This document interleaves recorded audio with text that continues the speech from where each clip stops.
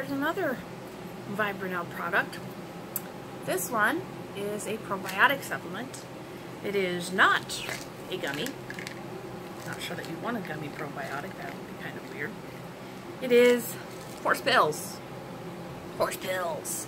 You can actually break these open. I don't know if you're supposed to. I don't see any reason why you couldn't, but you can break these kind of capsules open really easily and dump them in water or juice or whatever. So this one, it says, also they smell bad, but I think probiotics always smell bad because like it's food for bacteria. So anyway, it says 1 capsule taken 1 to 3 times daily, preferably with meals or as directed by a healthcare professional. So 3 of these a day is like a lot. In my personal opinion, I don't like taking pills every day, so I don't remember to take pills most of the time when I have vitamins and things. So yeah, but I guess, you know, whatever your doctor suggests is best. And of course, like their other products, this one actually does have a warning to not take if you're pregnant, nursing, or a child, or if you have a medical condition without first consulting a physician, which is great advice. I do believe they should include a statement that no one at all should take these without first speaking with a healthcare provider, because you just never know how you might react to something.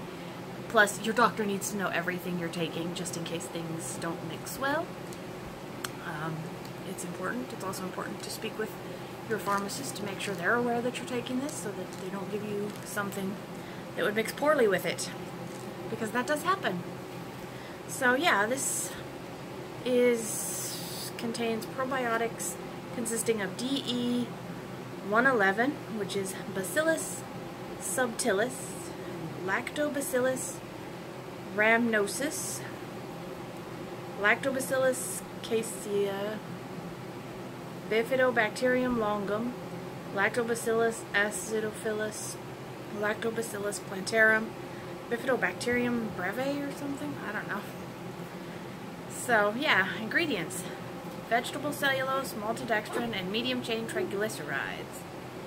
So yeah. You're supposed to refrigerate these to keep them good longer because they've got live things in them. So basically it's like bread yeast. It works better or lasts longer if you put it in the fridge. So if you're not going to take them all within the time limit, there's 60 capsules. If you take 1 a day, that's 2 months of capsules. If you take the 3 a day, that's not going to last very long at all. I'm sorry, my brain can't math right now. That's 20 days. Wow. But yeah, probiotics can help everyone, especially if your diet's not the best and you don't get a lot of fermented foods. Personally, I like to eat kimchi, so I don't have to worry too much, because kimchi is like my favorite thing and I like to put it on everything.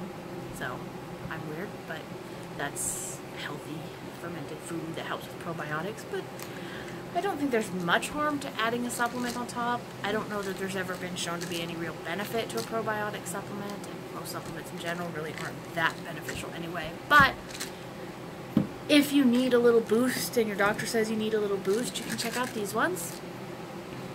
They're reasonable. They smell terrible, but if you don't crack the capsule open, you don't taste anything when you swallow it, so that's always nice. All in all, yeah, always speak to your physician before taking any supplements.